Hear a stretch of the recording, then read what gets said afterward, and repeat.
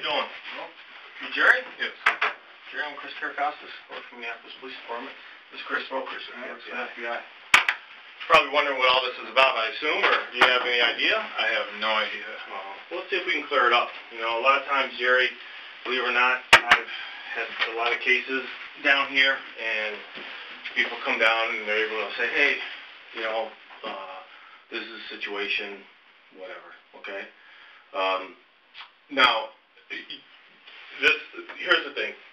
We are looking at a case that happened many years ago. Okay, and your names come up in it. And sometimes there's a reasonable explanation why that is, and sometimes there's not. So we just want to talk to you a little bit about that. Is that okay with you? Yeah. Okay. Have you ever been read your Miranda warning before? Yes. Okay. And did you understand it last time you read it? Yes. Okay, I'm going to read it to you again, okay? Jerry, you have the right to remain silent. Anything you say can will be used against you in court. You have the right to talk to a lawyer now and have a lawyer present now at any time during questioning. If you cannot afford a lawyer, one will be appointed for without cost. Do you understand those rights? Yes. All right, we want to talk to you about something. Chris, on my desk, I have that folder. Can you grab it? Sure. Do you want me to grab it? I'll get it. Jerry, would you like anything to drink? No, thanks. Yeah. And just take a second here and relax. Have you ever been down to this area? Yeah. Down to Minneapolis? And have you ever been to this room, City Hall? Not for the joint room, no. Okay. Do you need anything? Do you need a bathroom or anything to drink? No. Or do you want some water or anything like that? No. Just... Okay. All right, Jerry. I'm going to show you some pictures of this area of Minneapolis, see if you've ever been there. And just to let you know, a lot of times these cases, they have, a lot of people come up in it. Sometimes we don't have, we learn something in these interviews, okay? Are you familiar with these buildings here? They're in South Minneapolis. They're called the Horn Towers. No. Okay. Let me show you a different picture of these. Are you ever familiar with those? Are you familiar with Lake Street? Yeah. Okay, do you know what the Kmart is on Lake Street? Yeah. Okay, so if you look at this map here, you'll see that you have Kmart is right here. Okay. And then these are where these three buildings are, the Horn Towers. So Kmart's right here. This is Blaisdell. This is 31st. This is Pillsbury, and these are three tall buildings, and they're called the Horn Towers. People from out of Minneapolis may not know them as the Horn Towers, but does this look familiar to you at all? Have you ever been in those buildings that you can remember? No. Okay. Let me ask you this: in 1993, did you ever date anyone in Minneapolis? No. Okay. Did you ever? And I'm sorry I have to ask you this question, okay? I'm not trying to embarrass you, but did you ever have sex with a female in Minneapolis in 93 that you remember? Not that I recall. Okay. Okay. Does this lady look familiar to you at all? Mm-hmm. Okay, her name is Jeanie Childs. Okay. And she was also known as Jennifer. And so she is a person that lived in these buildings in 1993. Okay. And she was found in her building, in her apartment, deceased.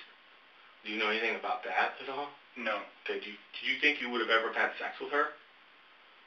I doubt it, no. Okay. I mean... In 93, did you, and I'm not trying to embarrass you, but did you visit prostitutes at all? Not as far as, that's here I met my wife. Okay. Besides your wife, in 93, would you have been with a prostitute? No, no. Okay, would you have sex with another woman in 1993 other than your wife? Yes. Okay. Do you, I'm not asking their names, but do you remember the people you had sex with in 1993?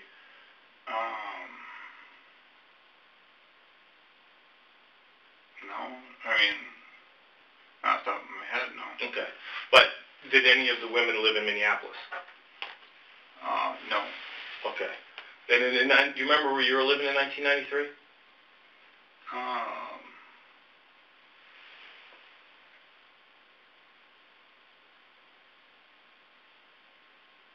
In Apple Valley. Okay. Does Egan sound right? Would you have lived in Egan in 93?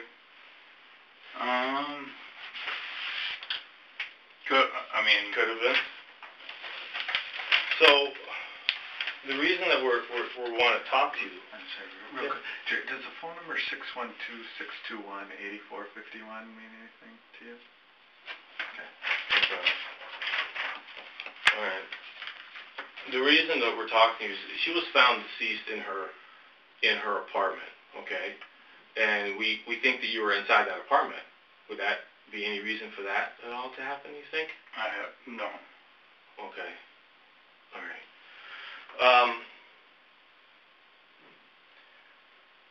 Okay, so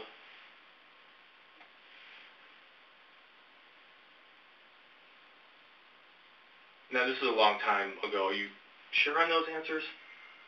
I haven't. Yeah. Okay. So part of what happened with this case, Jerry, is the investigators, what they did is they went through and they processed it. And as you can imagine, and I'm sure you're aware of, things are collected and then they're looked at for forever pretty much, right? Mm-hmm. And that's what happened in this case. And so I just want to show you just some stuff, nothing gory. But here's a bedspread. It's got a lot of red stuff on it. It's blood. Okay. Would there be any reason why your DNA would be on there?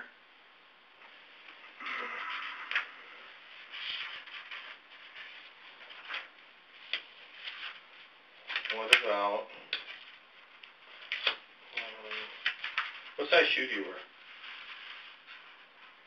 10 and a half, 11 and a half. Okay. See these feet print there in the blood? Would those, any reason why those would be your feet print?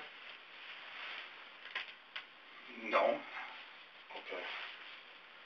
And then you see this towel here with the blood on it? Would there be any reason why your DNA would be on that towel? No. Okay. So,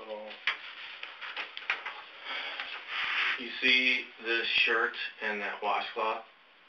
Okay, so this shirt is got a little bit of blood on it, and then this has got some blood on it. Would there be any reason why your DNA would be on those two items? No. Okay.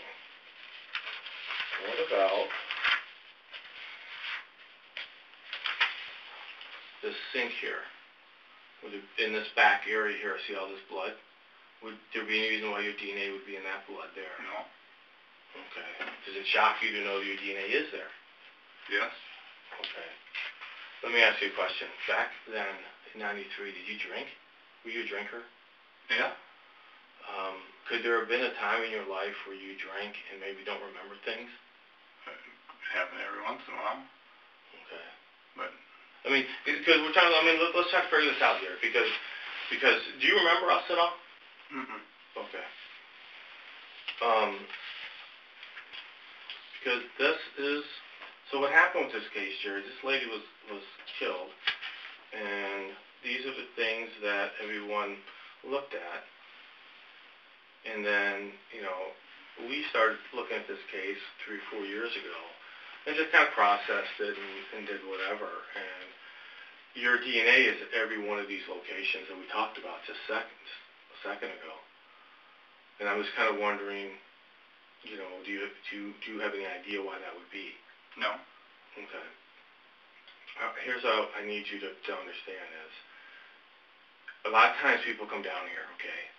By the time that we work on cases, it has always been many years, and it is hard for people to get over the hurdle of kind of explaining things away. It's real important that if you remember anything here, to share that with us, because we want to make sure that if something happened in this apartment that you need us to know, that we know, okay? Because there's got to be an explanation why scientifically you're there, okay? It can't be a coincidence. Do you see what I'm saying? Mm-hmm. And there's been a lot of times things have happened where people say, hey, all of a sudden something happened, or there's, here, let me tell you what you don't know, or things along those lines. And I think it'd be a good idea for you to kind of get out in front of this a little bit and just kind of say, hey, hold on a second, guys. Let me tell you some parts that you don't know about this story. You know, science can tell us that the person that is at all these locations was there when this happened and participated in it. But there's things that the person that was there can fill in gaps too. And that's what we're asking you for, are those gaps. Now, do you know we have your DNA? I assume so. Okay. So, can you think of anything? I mean, this has been a long time ago, but this is a pretty significant event. Wouldn't you agree? I mean, the person involved. Yeah, the person involved in this is going to remember, don't you think? Absolutely. Yeah. And so that's kind of what we're wondering, if you have any of that kind of knowledge.